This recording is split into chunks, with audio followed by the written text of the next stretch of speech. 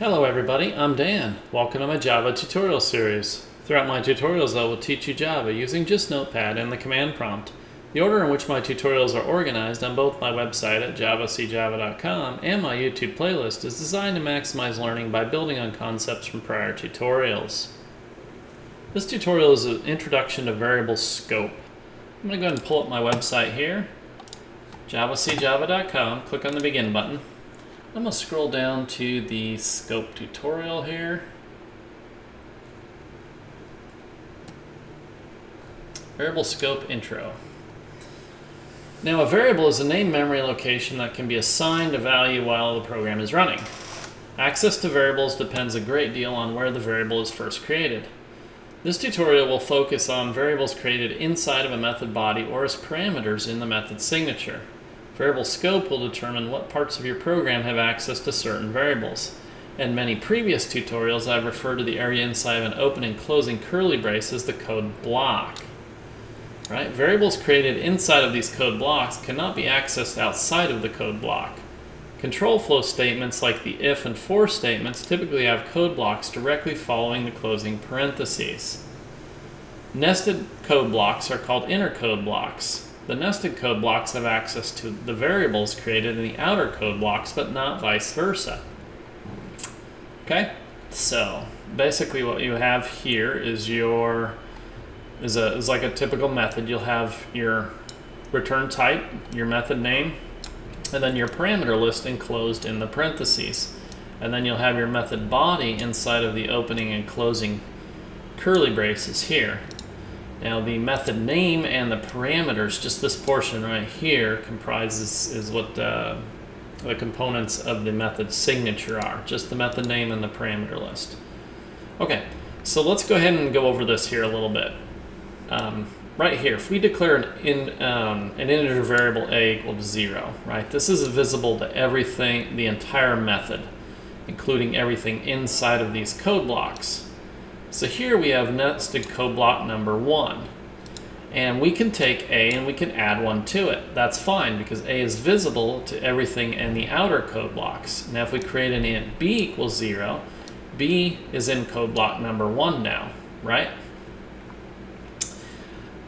B is visible to everything inside of this code block right here. So outside of this code block down here, B is what's called out of scope at this point in time. We cannot access it. Now let's put another nested code block inside of here. We'll call this one code block 2. We can add 1 to A because it's outside of the code block. It's in an outer code block. We can add 1 to B because it's in an outer code block. Now if we create an int C, set it equal to 0, and then we can add 1 to it, we can obviously do that because it is inside of this nested code block. So it's in this code block scope. Once we come out of this code block here, we can still access A because it was in the outer code block, right? B is in this same code block here. Now C is out of our scope, so we can't say like C++ anymore because that variable is no longer in scope here. Okay? And at the end of our nested code block number 1, the only thing we can access this point in time is A because it was declared basically declared right up here at the beginning of the method here, right? B and C are out of scope at this point in time, so we can no longer access them. Okay, let's do some code and play around with this sort of stuff here. Let's scroll down here, highlight, hit Control C to copy, right click and select copy. Let's move this off screen here. I've got a shortcut to the command prompt on my desktop. If you don't, you can create one by going New, Shortcut, type in CMD, Next, Finish, and that'll create that for you. We're going to open up our command prompt here. First thing we're going to do is type in JavaC, type in Enter, and then basically that will scroll through a bunch of options for the Java compiler. If you get an error message, then go ahead and watch my tutorial on installing the Java development kit. You're going to want to make sure you get that installed and configured properly before continuing on. CLS to clear the screen, CD space \. CD is short for change directory, and \ tells it to go to the root. Then we're going to make a directory, MD, Java. I already have it, but if you don't, it'll go ahead and create it for you. Okay. Then we're going to create a folder, and we're just going to call this variable scope. you know, with the MD would help. Make directory, variable scope, cd variable scope, and we'll call this, and then we're going to create our source code file name. We'll call that variable scope.java. Yes, we'll paste all this code in here. Control V to paste, or right click and select paste. Go ahead and save this here. Okay, so basically I just have everything that we discussed right here, only we can play around with it by printing off stuff and various different things here. So let's go ahead and clear our screen, type in Java C to compile this, and then we'll go through line by line after we run it here.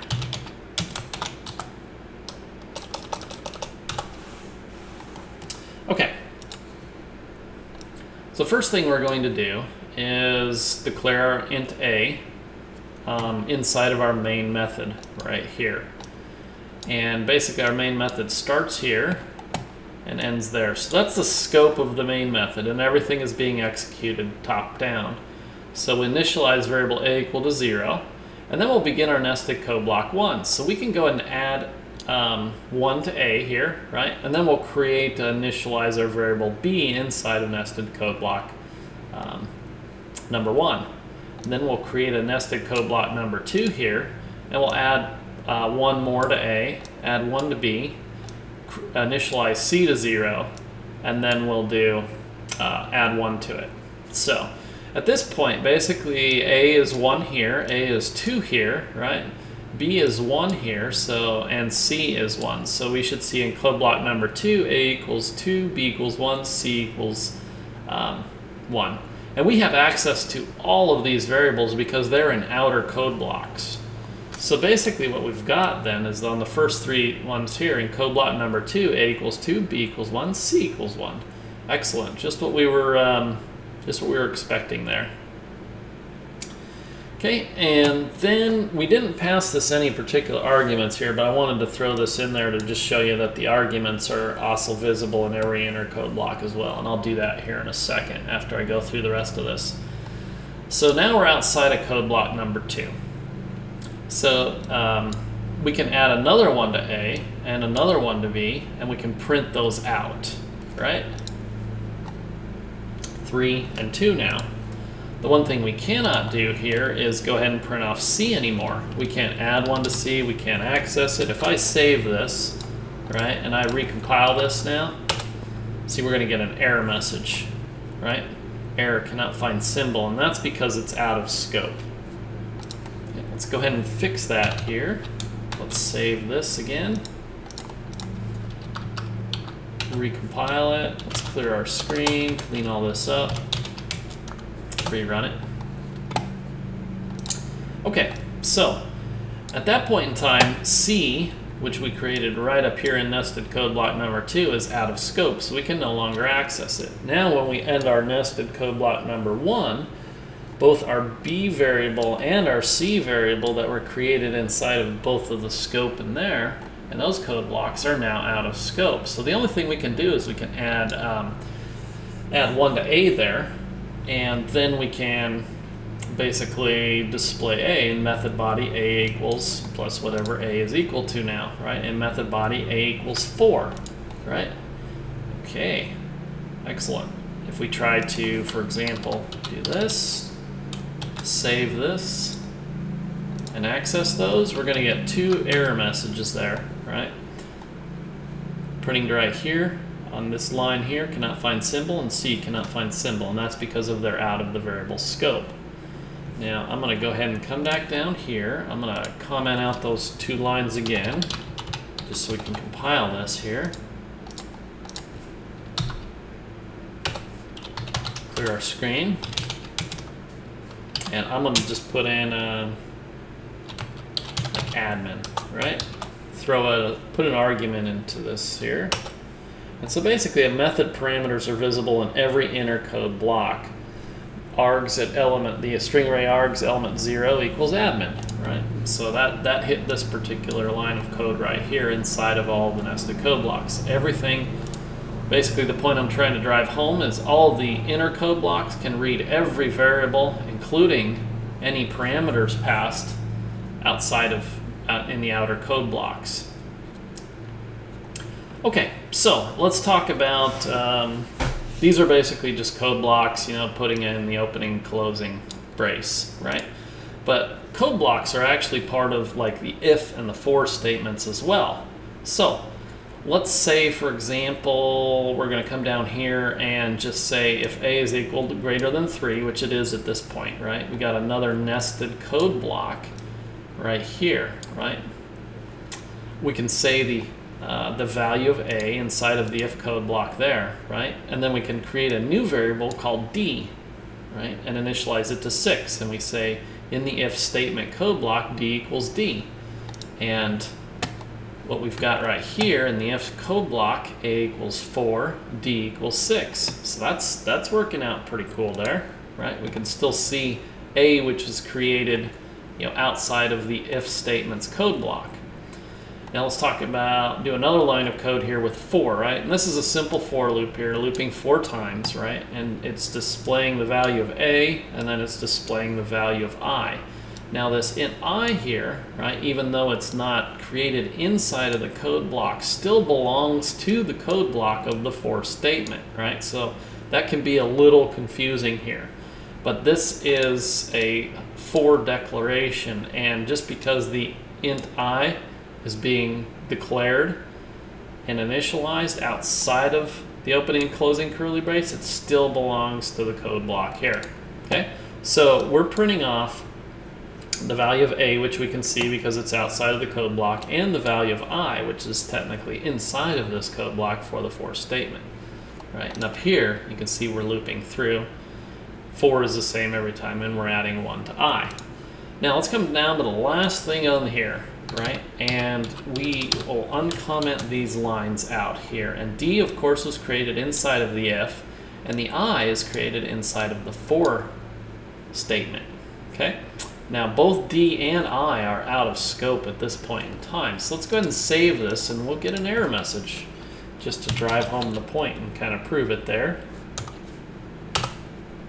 And we get our cannot find symbol d, right? And cannot find symbol I, because both of them are out of scope there. All right, let's go ahead and comment this back out. Comment that out, and let's save this. Clear our screen, compile it one more time, run it one more time.